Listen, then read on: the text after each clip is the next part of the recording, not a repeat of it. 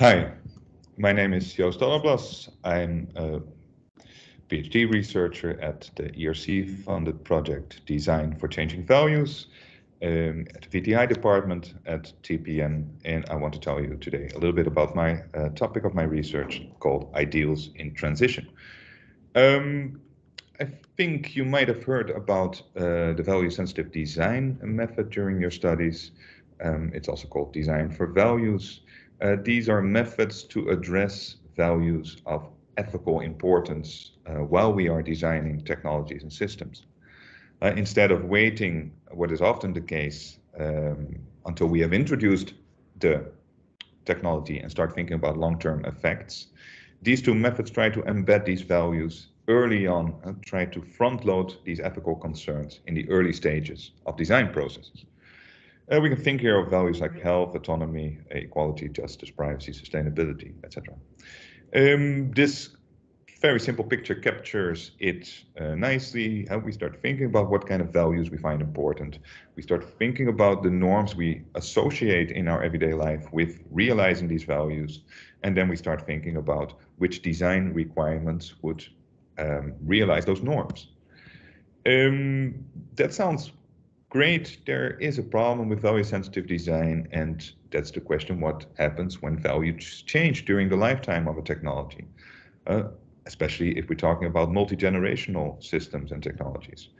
We can imagine that other values become more important, or they are conceptualized differently, or new norms are associated with a certain value. Our team tries to address this issue, and my focus is on ideals and utopian visions and their role in energy transitions. Now, a quick word about ideals. There are specific kind of values, I think. They're often unfeasible, uncompromisable. They are also future-oriented, and we use them to navigate through a series of problems and issues in our societies and our own lives. The ideal functions here as a kind of a yardstick to compare different solutions and outcomes to a certain problem. And so ideals are long-term ethical goals that we know we might never achieve, but we still think it's worthwhile to pursue them. I see a conflict here between changing values in a society and these long-term institutionalized ideals. The most famous example is justice, ideal justice as Rawls sees it. But there are other examples as well.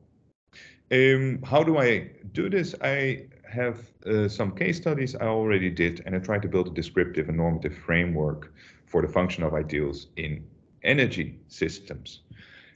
So ideals and values in the transition to nuclear energy in France. This is my first case study about the years 1940, late 1940s until the 1970s. I've done a case study about ideals and imaginaries of tidal power in the UK.